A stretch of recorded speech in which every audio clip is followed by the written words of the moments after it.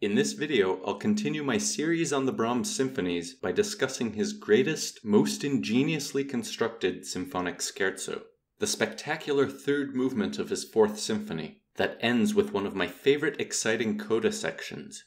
In contrast to this symphony's apocalyptic, tragic outer movements, and its sublime but often troubled second movement, this scherzo is, for the most part, boisterous and lively throughout, beginning in C major with a fortissimo opening that actually consists of 3 separate themes occurring one after the other in quick succession. Each of these in turn consists of 2 important components, so I'll give each theme 2 closely related colors. Remember from prior videos that C major was an important sonority in both of the first 2 movements, though never acting as the unambiguous tonic until now.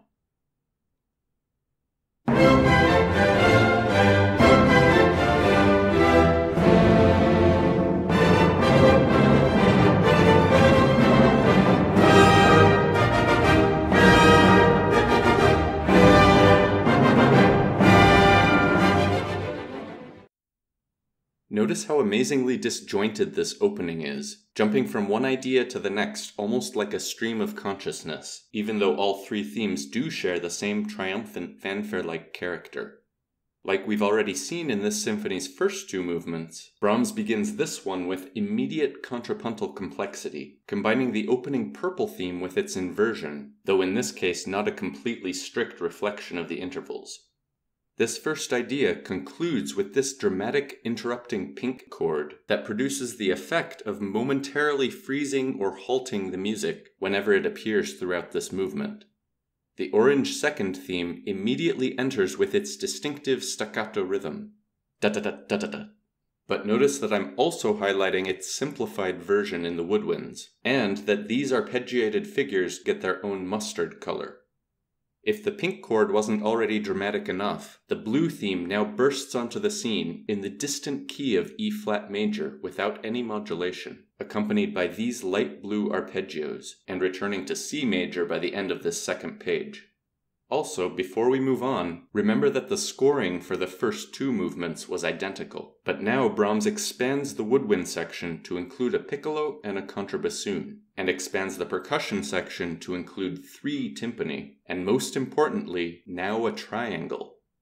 This is his only symphonic movement scored for triangle, though he had called for the instrument in 2 previous major orchestral works, the Haydn Variations and the Academic Festival Overture, and in some smaller pieces like his own orchestration of his Hungarian dances. Also, be careful if you Google Brahms and triangle to fact-check what I just said. Moving on, after returning to C major, Brahms repeats the orange theme, but now piano, and just as the simplified version without the distinctive staccato rhythm, though he does introduce this new dotted variant that I'm just going to give the same orange color.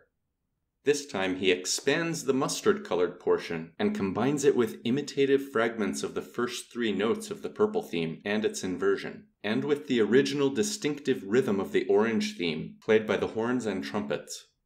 Notice that these purple fragments even have the same articulation as the opening theme. This builds to a reprise of the fortissimo opening purple theme, but now the counterpoint is inverted, so the inverted or upside-down version is now in the higher register, while the upright version is now in the bass. Like before, this is interrupted by the pink chord, but now this chord includes the first appearance of the triangle, and helps to modulate to the repeat of the orange theme, this time in the dominant key of G major. Now listen up to this point from the beginning of the movement.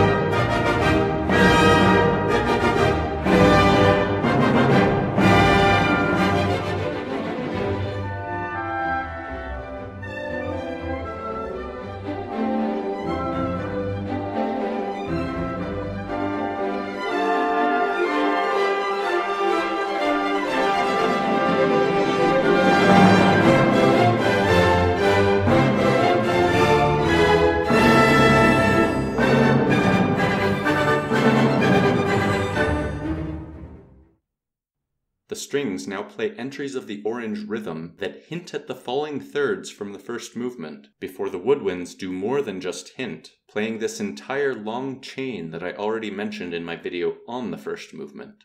These are also the two slightly different blue colors I used in that video, so this has nothing to do with the blue theme from this movement. This introduces a new carefree green theme answered by this rising figure in the woodwinds, and then by its inversion. This movement is in sonata form, so I'd normally call this the contrasting theme in the expected dominant key of G major. But in this case, although we definitely modulated to G major on the prior page, I always hear this new theme as though it's still in C major, likely because it begins with what sounds like a 5-1 cadence and has a conspicuous F natural in this bar. This whole section until the end of the exposition sounds to me almost like a harmonic no man's land between C major and G major, but feel free to comment if you experience it differently.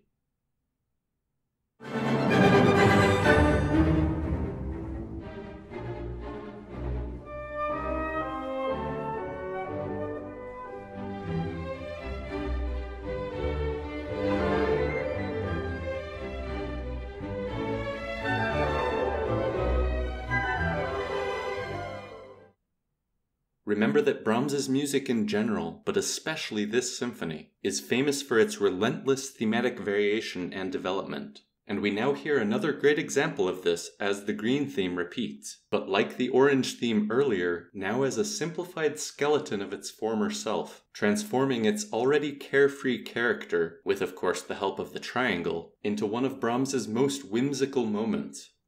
Notice also the variation of the answering rising figure, now in triplets, followed again by its inversion.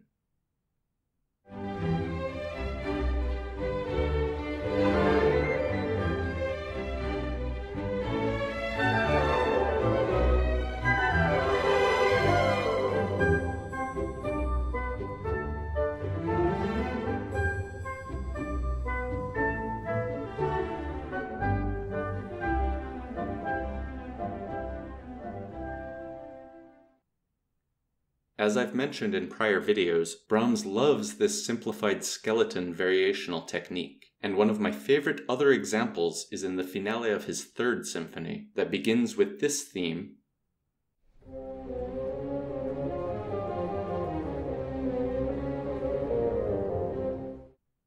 and shortly thereafter Brahms uses its simplified skeleton for this loud outburst, answered by its original, more complicated second half.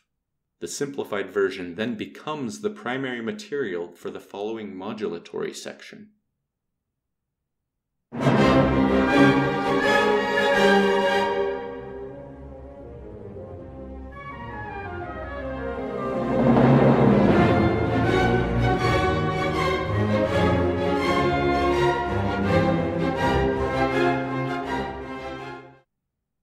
Back to the fourth symphony, the exposition section ends and transitions to the development section, with slightly varied and then rhythmically augmented entries of the simplified skeleton.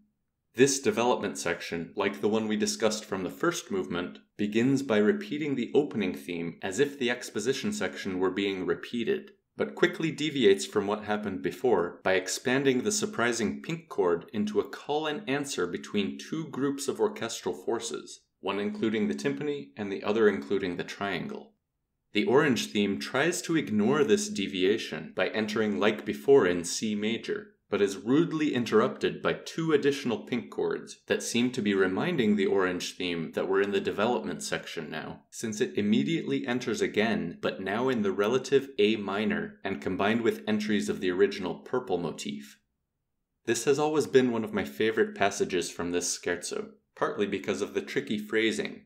Thus far, the purple theme has only occurred on a very emphatic downbeat, as the obvious beginning of a phrase, but now it enters, yes, technically still on a downbeat, but on a confusingly weak-sounding downbeat after this irregular 5-bar phrase caused by this extra pink chord. It also likely sounds confusing because we are used to this 4-beat pattern that now thwarts our expectations a beat early. Now listen to this beginning of the development section.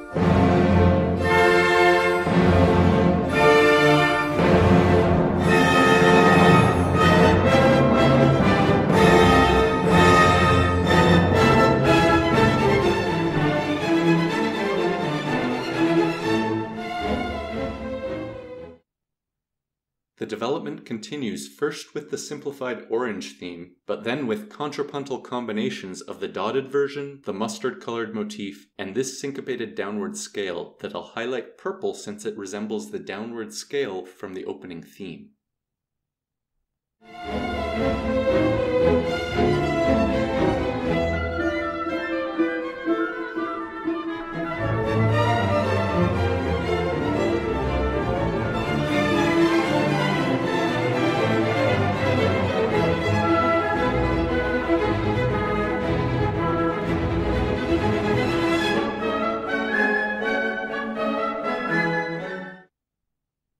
We've now arrived at the distant key of C-sharp minor, a half step above where we started at the beginning of the movement. And we just heard from the woodwinds the first instance of the inverted purple theme being played all alone. The strings immediately answer with the upright version, and this unharmonized fortissimo outburst begins an extended diminuendo consisting of fragments of the purple, orange, and mustard motifs that eventually reaches triple piano and ends with this tongue-in-cheek C-sharp minor offbeat pizzicato chord that I'm highlighting pink because it's just the delayed answer to the preceding purple theme.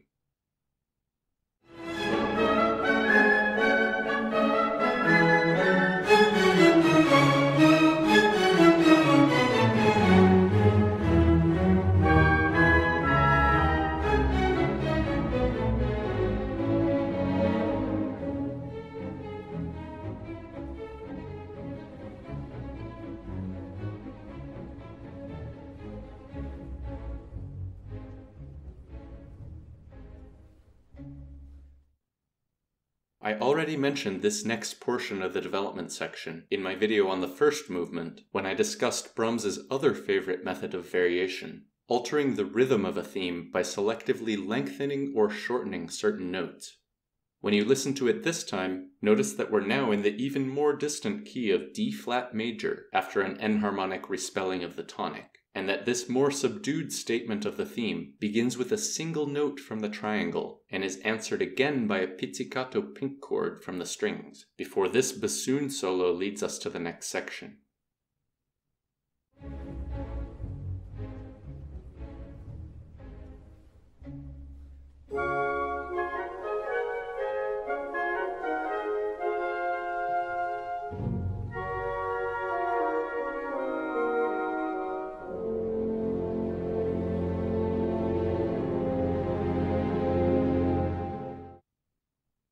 This single triangle note at letter F reminds me of Wagner's similar orchestration in his Meistersinger Prelude that signals the famous moment when all three themes are played simultaneously. Please watch my video from a few years ago to learn more about this prelude.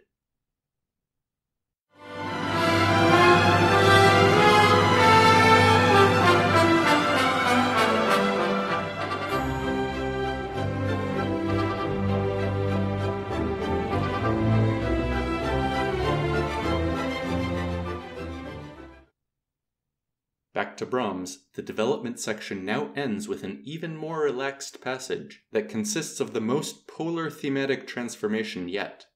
Notice that the explosively energetic blue figure from the opening theme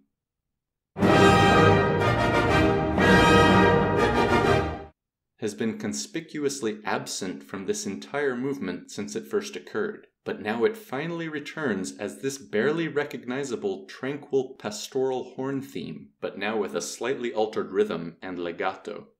Additionally, notice that the original light blue accompanimental arpeggios have also been transformed into pizzicato eighth notes in place of legato sextuplets.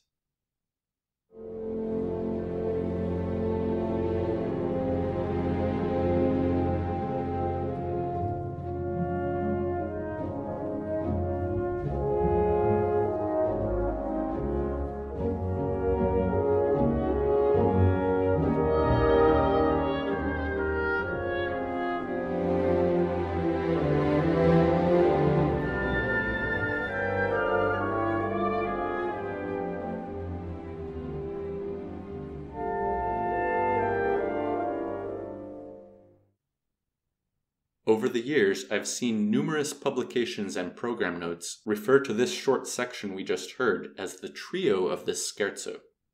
Formally, this doesn't make much sense to me in a large sonata-form movement like this, but I will admit that it's somewhat trio-like, since trios are often more rustic and relaxed than the more energetic scherzos or minuets. But this brings up an even more important question, given the title I chose for this video. Is this movement actually a scherzo, and do any of Brahms's other symphonic third movements qualify as scherzos? I'm amazed by the completely contradictory answers that exist in the literature. Some claim that this is Brahms's only true symphonic scherzo, since the others have tempo markings that are too slow, while others claim that this is the only one that doesn't qualify, since it's in sonata form and the others have the more typical ternary form, though that's not exactly true for Symphony No. 2, as we'll see in a future video. I personally tend to think of the third movements of Symphonies 1, 2, and 4 as at least very scherzo-esque, while that of the third symphony has always seemed more like a slow movement to me, because of the gravity of its character, even despite its ternary form. So with that out of the way, I stand by the title I gave this video. And while I'm talking about Brahms's other symphonies, notice how the original triplet version of this blue theme sounds very similar to this theme from his third symphony, shown here as it appears in the finale, though it's first introduced in the second movement.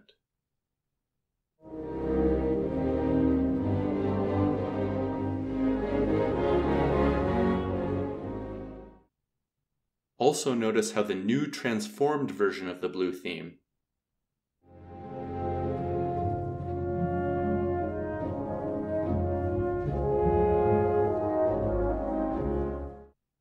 is reminiscent of this theme from the finale of his second symphony.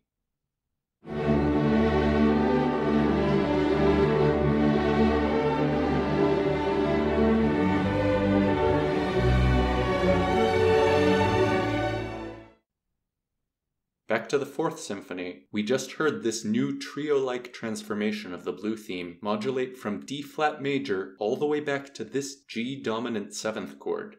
Anyone accustomed to listening to sonata-form movements is at this point likely expecting a dramatic return of the opening purple theme in C major to begin the recapitulation section. But instead, Brahms completely skips over the purple and orange themes directly to the original explosive version of the blue theme in its original wrong key of E-flat major. Now listen to this surprising and startling moment.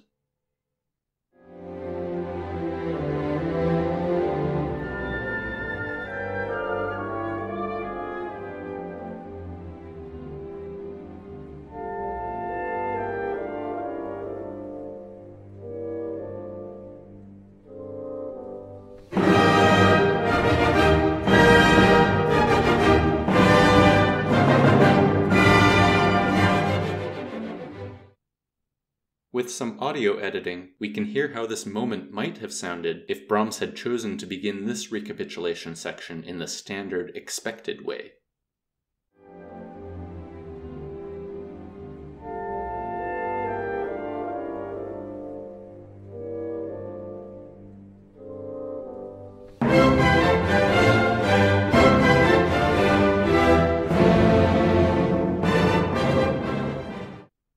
Of course, I prefer this moment as he actually composed it, since it allows the section to begin so jarringly in the wrong key while simultaneously being in the right key to allow everything to continue mostly as it did in the exposition section.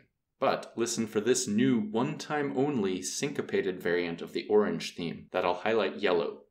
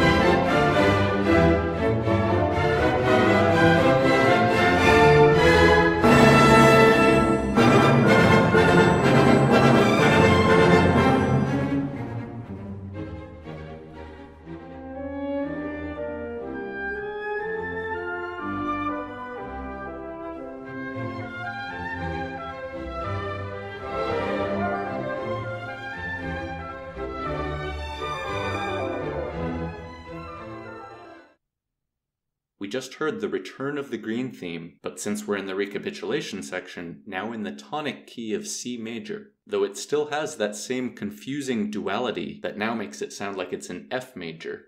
Now, instead of repeating as the humorous simplified skeleton like before, we hear the most contrasting transformation yet, when it repeats, but this time dressed up in the triplet rhythms and explosive festive character of the blue theme.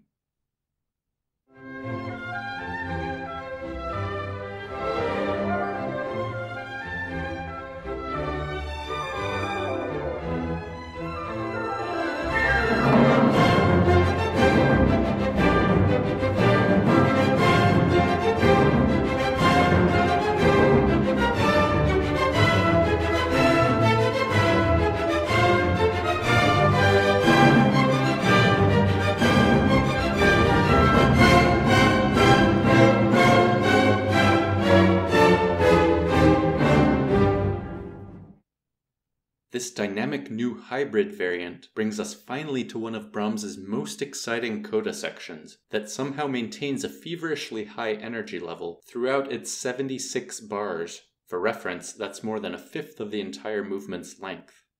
Elisabeth von Herzogenberg, whom we encountered in my last Brahms video, also wrote to Brahms about this movement, stating that this coda seemed as if you had written it quite breathlessly, or in one long-drawn breath.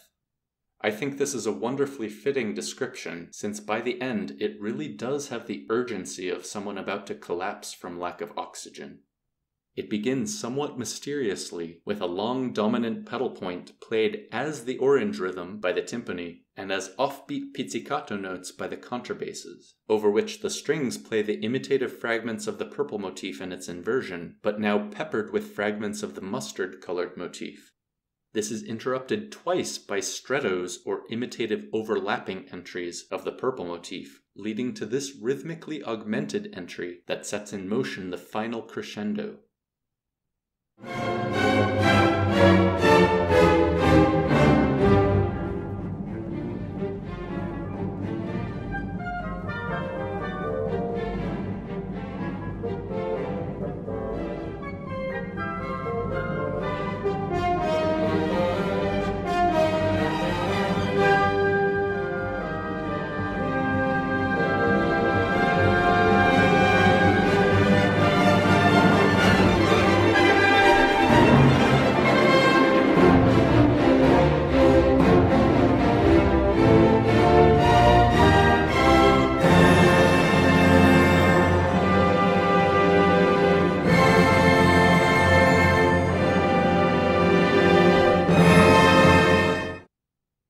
We just heard an F major entry of the purple theme, followed by another call and answer expansion of the pink chord.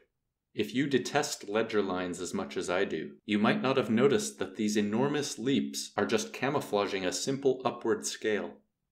A, B, C, D, E flat.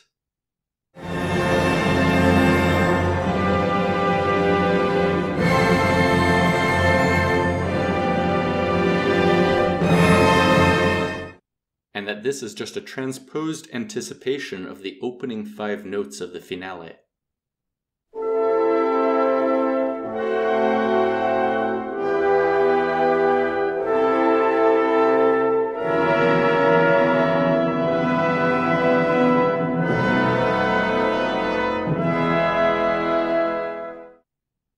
Remember from my videos on the first symphony, the similar pre-announcement of the opening notes of the finale in that symphony's third movement.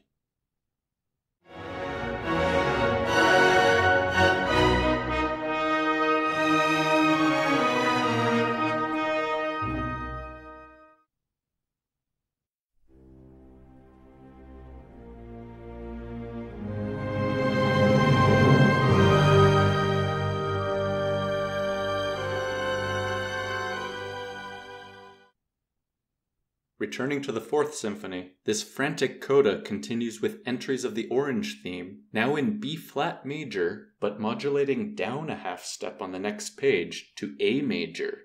Tonally, this coda seems to be spinning out of control. but it all makes sense on the very next page, when the explosive blue theme makes one final triumphant appearance, now for the first time in the tonic key of C major. In other words, the modulation to A major was necessary, so he could use the same surprising sudden key change we heard on the first page when C major suddenly became E flat major, to now return to C major from A major.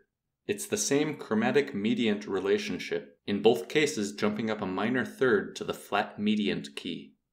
Now listen to this amazing moment.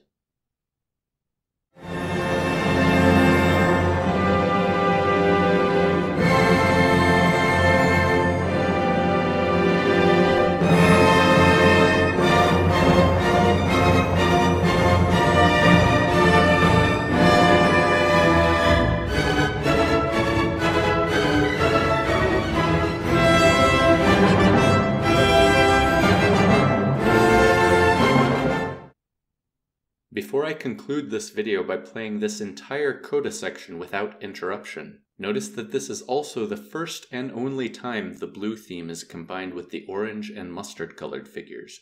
Also, remember that at the beginning of the movement, the surprising E-flat major entry of the blue theme quickly reverted to C major, but now in the coda, Brahms obviously does not do the analogous reversion to A major, but instead alters the remainder of the blue theme to remain in C major, so he can end the movement with one final C major entry of the opening purple theme and pink chord. Now listen without interruption to the entire breathless coda of Brahms's greatest symphonic scherzo.